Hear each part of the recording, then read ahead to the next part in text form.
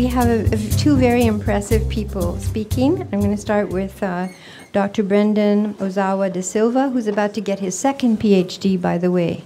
His second PhD is going to be from Emory in Buddhist studies, but he already has an MPhil from Oxford in Russian and Eastern European studies, a master in theological studies, and he is very involved with the Dalai Lama in developing, coordinating His Holiness's work in association with Emory University.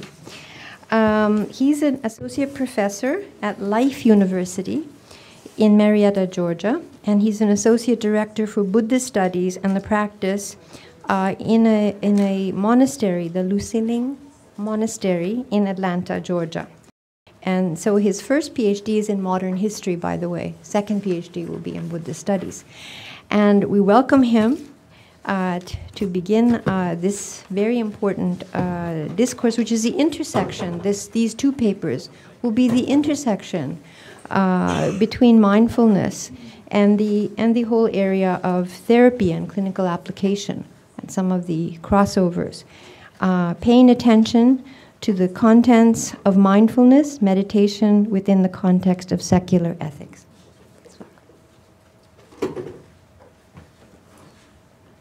Well, thank you all very much, and special thanks to Lawrence for inviting us here and for creating this opportunity. I've been privileged to attend and participate in some of the Mind and Life events, not nearly as long as Geshe Jimpala, but for about the last 10 years or so, observing that. And a lot of times I'm left with the feeling that, you know, I wish we had much more time to discuss the cultural issues and the deeper theoretical issues and these contexts, and that's what this conference really allows us to do, and I'm really appreciating that. I'm one of two closers for the day. You're probably quite tired from all the information and so forth that you've received today. Also, the two closers that you have, you've already seen our better halves today, so I hope you have low expectations for us, but we'll do our best. So a lot of what I'm going to talk about has been wonderfully anticipated by the earlier speakers. I'm going to ambitiously try to do four things today. First, talk about how we can understand mindfulness. Geshe Jimpa earlier said that it's, in his opinion, it's rather fruitless to try to draw connections between traditional accounts and contemporary accounts. So I heard that with some dismay, since that's the first thing on my agenda. To be more specific, what I was trying to say was that modern definition of mindfulness, trying to fit that into the traditional definition of sati, is not a constructive approach. Right. That's what I meant. I meant very specific. Okay. I'm going to try not to do that.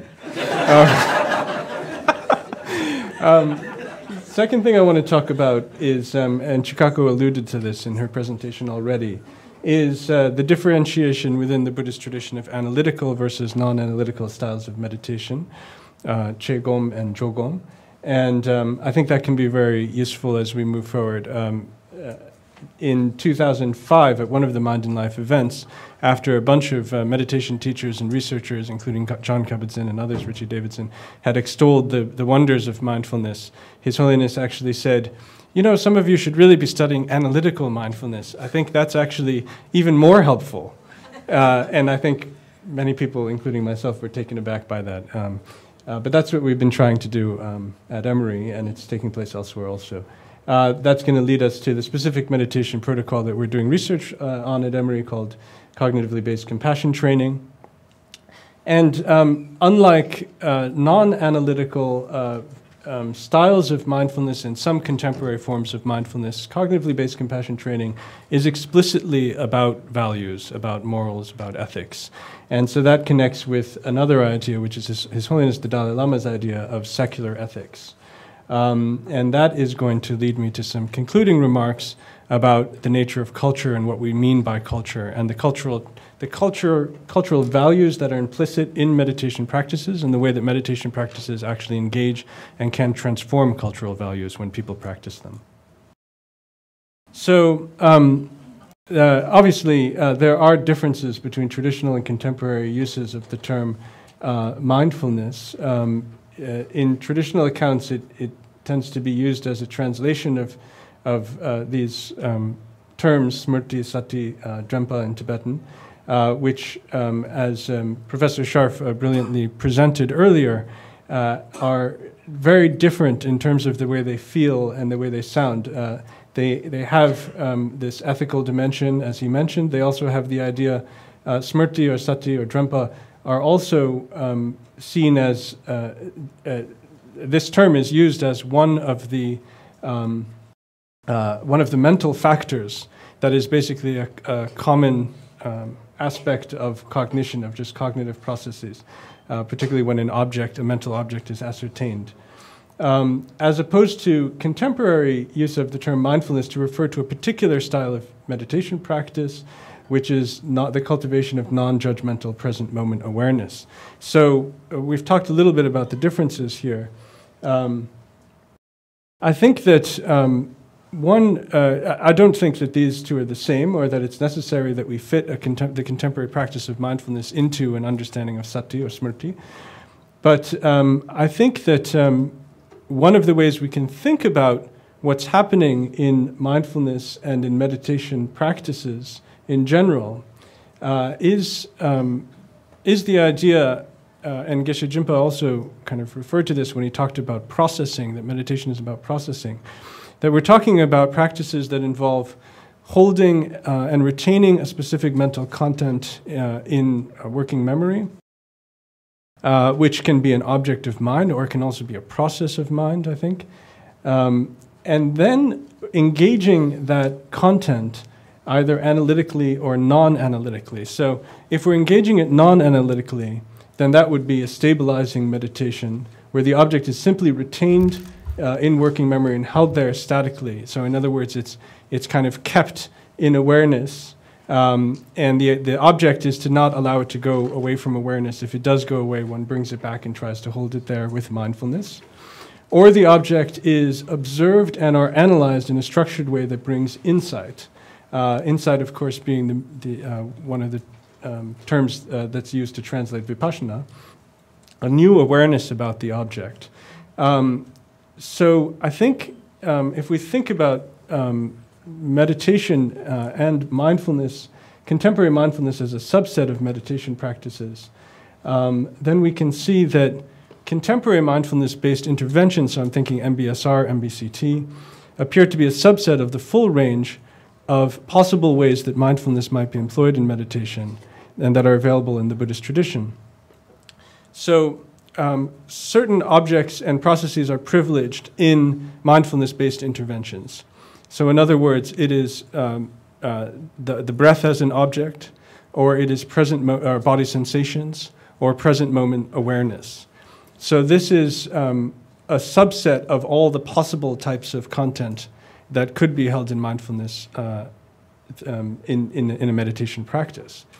Also, I wouldn't say that mindfulness-based interventions are totally non-analytical, that they just involve stabilizing meditation, because they are oriented towards gaining certain insights.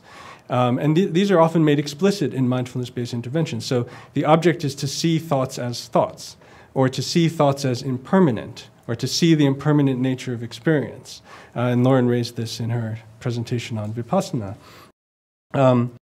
That type of insight is sought through observation, even though it isn't as analytical as a fully discursive kind of thinking about. You know, you're not supposed to sit there and think about, oh, my thoughts are just thoughts or something. You're supposed to observe it. But I think that still can be seen as a form of using analysis because it's oriented towards insight. So what I'm trying to offer here is a model for understanding contemporary mindfulness as a subset of meditation practices that involve these two components, choosing a certain content and then analyzing, observing that content along very structured lines in order to yield specific insights. We can also think of Nikon as this way. Nikon's a structured practice that you're supposed to stay focused on a particular question. What have I received from this person? And that question is a form of analytical meditation that's oriented to yield certain insights that are then transformative.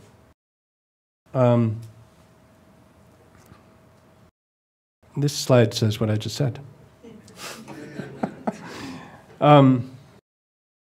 In the development, when His Holiness said, we should be looking at analytical meditation also, one of the ways that this is understood in the Tibetan tradition is through this model of Dacho Gomsum, which means the trio of view, behavior, and meditation, or the threefold practice of behavior, view, behavior, and meditation. And the idea here is that by fine-tuning our understanding or view to better accord with the reality of our situations, we can alter our affective and behavioral responses. But that this new understanding must become deeply ingrained through immersive meditative training. So as Geshe Jimpa mentioned, the idea is that if an insight is gained, it has to be integrated. That knowledge has to be integrated. And again, that earlier model of meditation that I put up allows us to do that, because once that insight is gained through analysis or observation, that new insight can then also be held non-analytically so that it becomes more deeply ingrained. This idea of analytical meditation is often one that people are somewhat unfamiliar with. I'll give an example. And again, I don't want this to appear like a slight on contemporary mindfulness practices, because as I mentioned, I do think they contain elements of analysis actually in there. But if you can imagine, and this is a very familiar Buddhist trope, although it's also used in non-Buddhist contexts in India, of mistaking a rope for a snake. So you see, you're in a dark place like a cave, and you see a coil of rope, but you actually mistake it for being a snake, so you're afraid. So you have this certain view, this certain understanding of what the reality is out there, that there's a snake there, maybe there's a snake, and then you have the affective response of fear, and then you do crazy things that are unhelpful. Like, I don't know what you do when you see you scream and you run out of the cave. So now you can think of if we understood mindfulness as simply a non-analytical practice, then what are you supposed to do in this situation? You're supposed to sit down and cross your legs and just breathe. So there's a snake there, but I'm just going to breathe.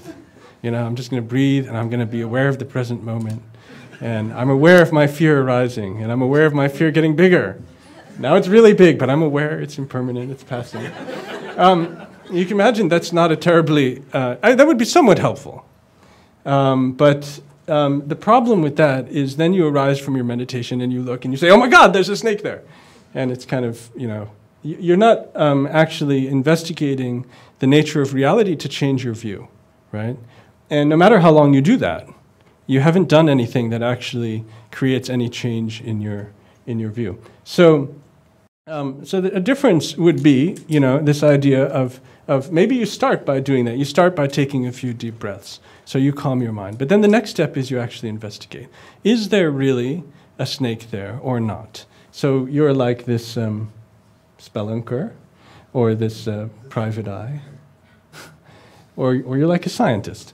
And the idea here is that you really examine from different angles and through observation and try to see, is this really true? So you go over and maybe first, with a long stick, you kind of prod the snake and you notice it doesn't move, and then you get out your flashlight and you approach it and so on. And the more you do this, it starts to dawn on you, maybe this is just a rope. And eventually, as you've engaged this analysis from many different angles, you become convinced it's just a rope. And then you integrate that knowledge in, and that changes. And the instant you do that, the instant you become convinced that it's just a rope, the instant you know it's just a rope, then fear is totally gone. Another example is that Mathieu Ricard uses is you're out there on a lake in a boat, and you're enjoying this beautiful, wonderful day, and it's so peaceful on the lake, and then another boat comes along and hits you, and you think, oh, who is that person who's so reckless, and they crashed into my boat, and they could even sink my boat, and you get up and you turn around, and there's no one there, right? The instant you see there's no one there, your anger vanishes. So that's the power of insight. Now, if you didn't turn around and you just sat there and said, I'm going to breathe and I'm going to, deal with my anger and everything. Of course, you could regulate your anger. You could regulate your emotions to some extent. But the instant you have that insight, there's no need to regulate your emotional response anymore because it's instantly transformed. That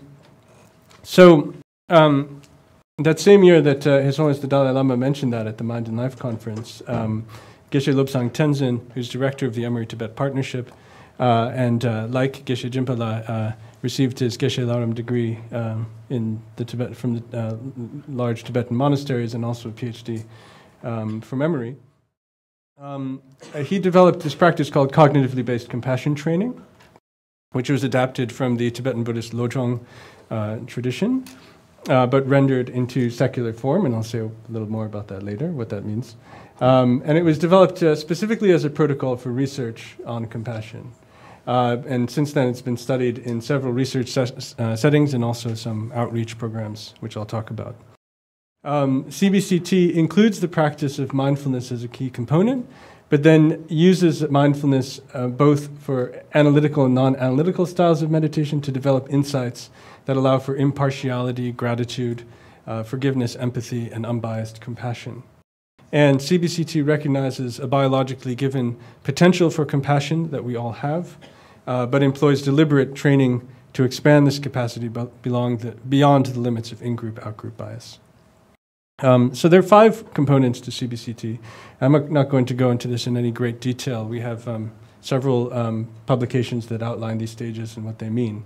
But it begins with developing attentional stability, mindfulness of the breath, and mindfulness and introspective vigilance, resting the mind in its natural state in a way that's very similar to MBSR and also to the Shamatha project.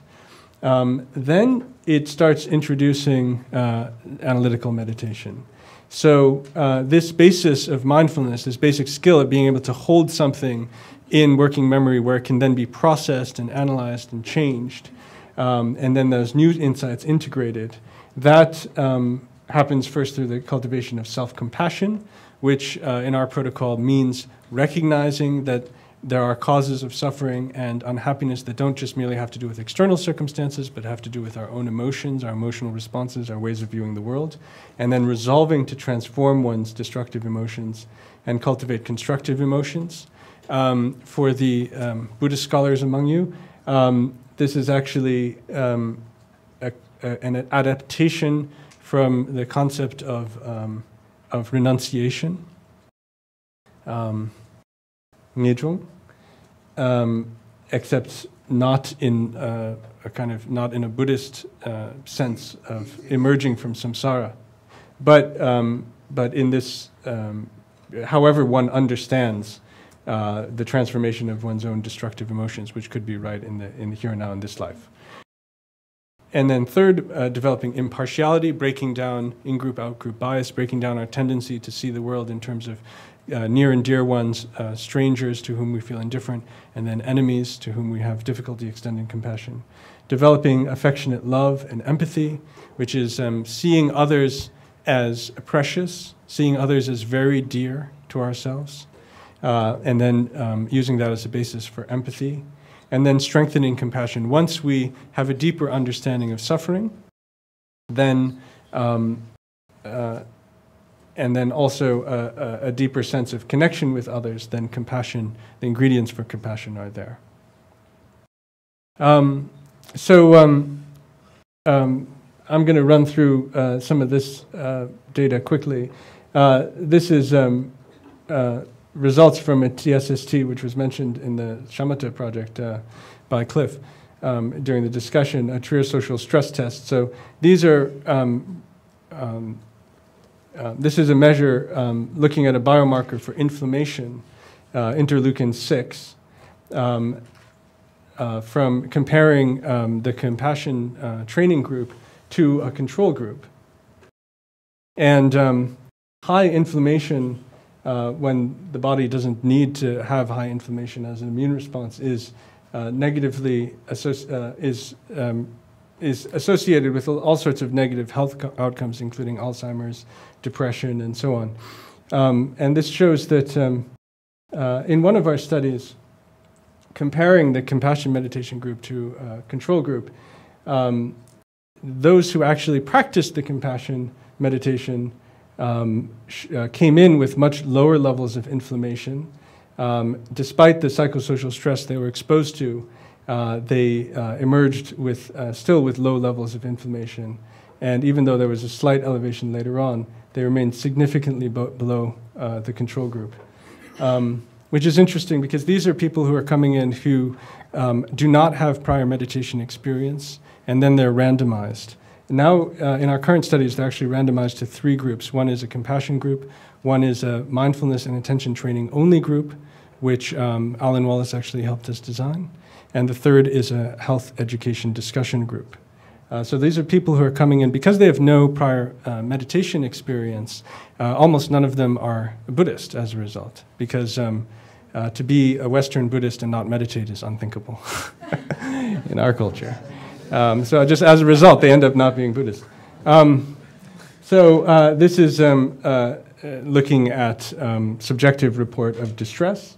We see the similar results. This is looking at empathic accuracy, which is interesting. They're shown a picture of people's eyes. It's called reading in the mind in the eyes task. And they have to guess which emotion this person is experiencing. Can any of you guess?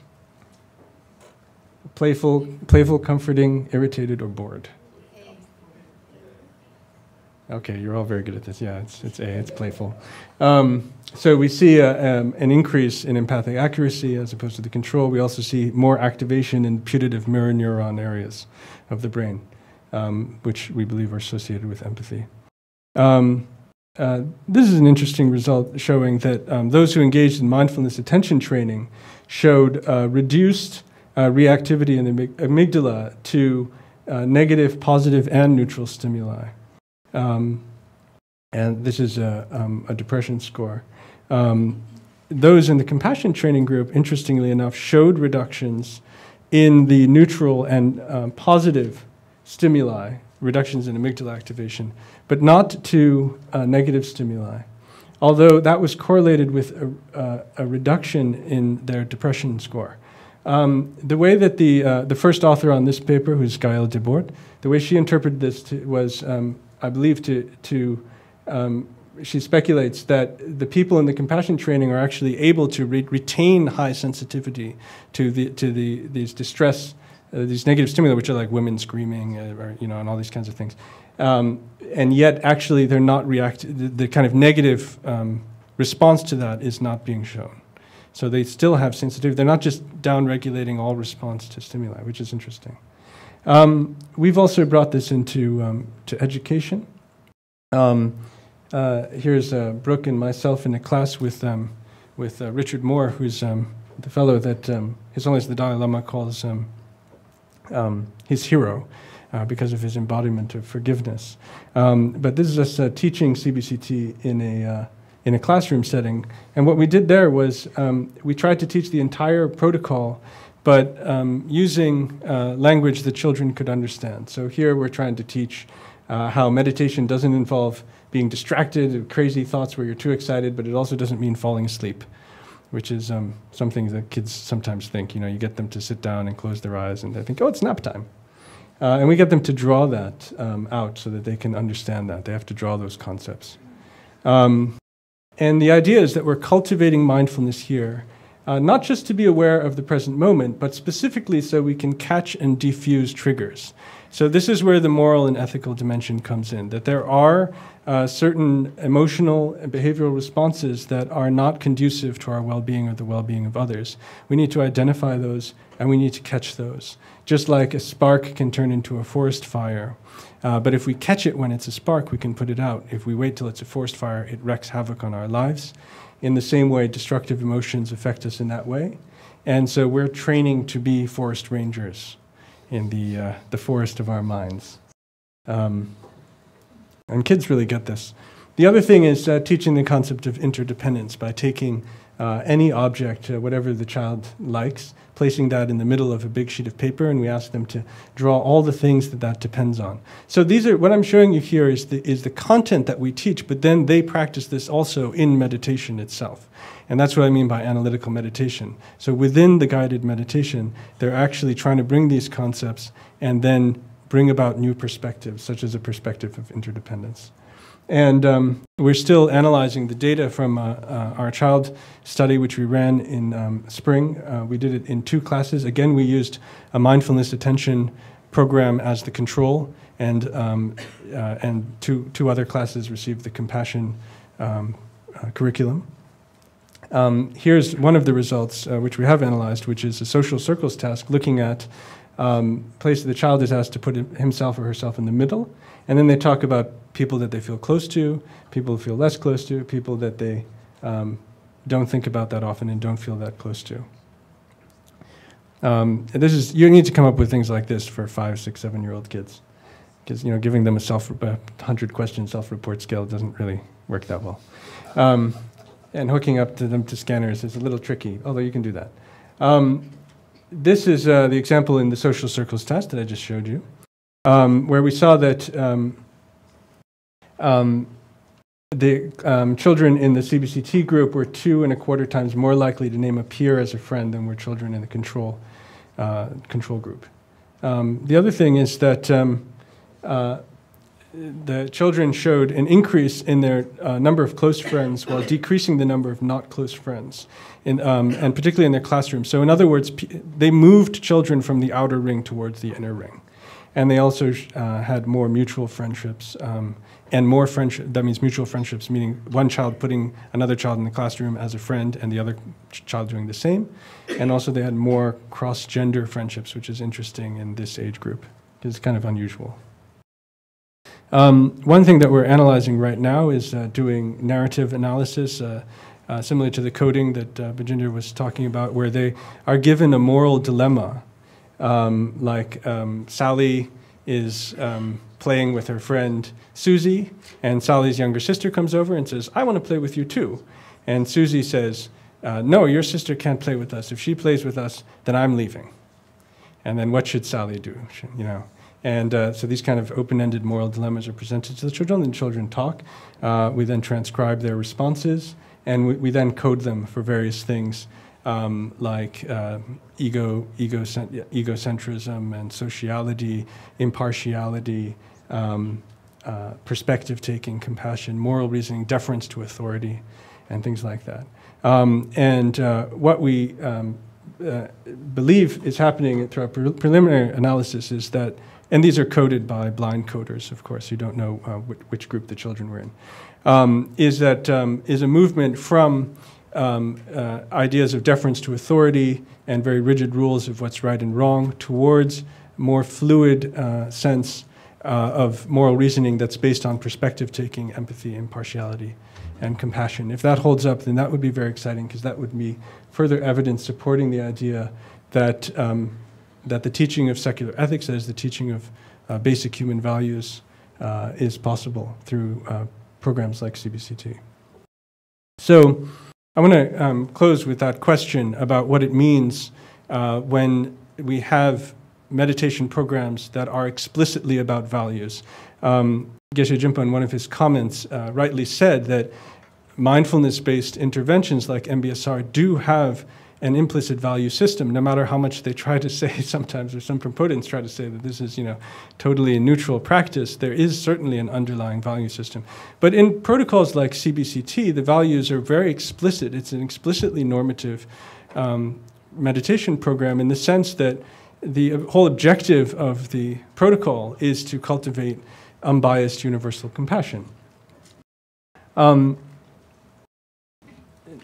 of the interesting things is that if we look at work in cultural psychology and psychological anthropology, researchers in these fields have noted cross-cultural differences in things such as construals of selfhood, like Marcus and Kitayama's work on independent versus interdependent construals of selfhood, perception and cognition, such as Nisbet's work, and emotion styles, such as Liu's work showing East Asians as having more dialectical emotion styles versus Westerners having non-dialectical emotions. And what he means by that is that when you look at correlations of positive emotions and negative emotions to things like depression, you see a similar correlation of negative emotions, but you don't see positive emotions being as negatively correlated with depression among East Asians as you do among Westerners. So his theory of that is that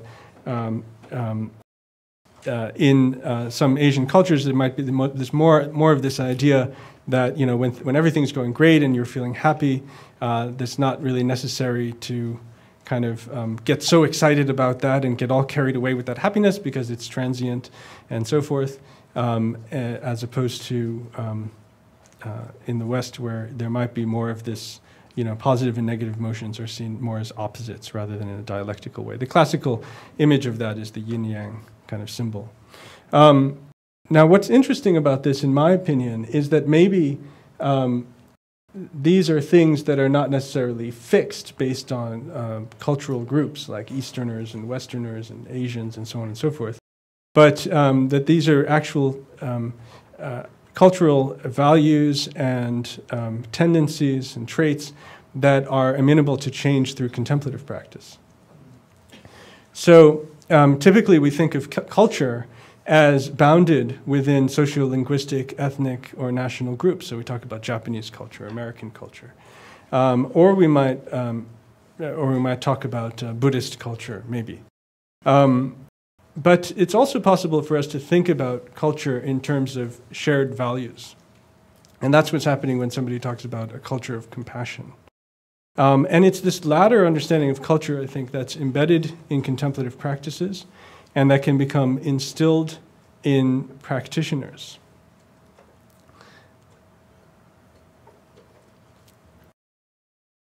So I think when His Holiness the Dalai Lama, for example, talks about the need to preserve Tibetan culture, I'm not sure that he's talking about their folk dances, interesting as those are, and their style of traditional dress.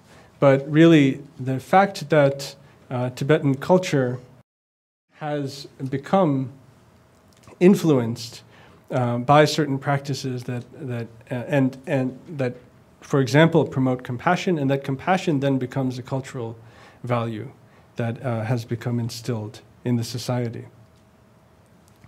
So the promotion of universal human values to effect a cultural shift towards a culture of compassion is, in my understanding, the very idea behind secular ethics.